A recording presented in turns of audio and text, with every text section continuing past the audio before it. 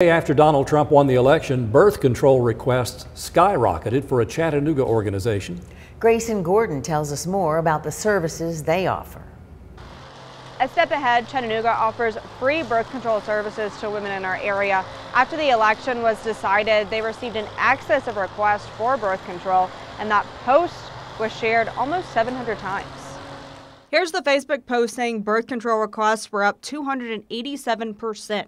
A Step Ahead offers 3 types of birth control options for women across 18 counties in Tennessee, Georgia, and Alabama. We feel like there should never be a barrier to receiving birth control. Depending on what state you live in, women as young as 13 are eligible in Georgia, 14 in Alabama.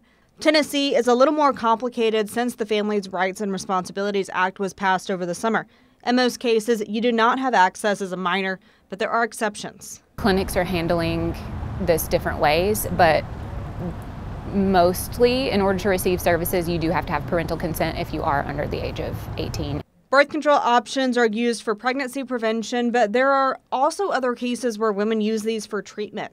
A lot of people that we speak with utilize birth control as a form of healthcare for problems like PCOS, endometriosis, severe acne, really bad menstrual cycles that are causing them to have to miss work or school. Since opening 10 years ago, A Step Ahead Chattanooga has provided this health service to roughly 9,000 women. And just having this access is just so important for women to be able to thrive.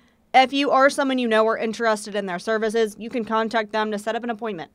It really just depends on how backed up the clinics are, but sometimes it can be the next week, sometimes it can take a month, sometimes it can take a month and a half.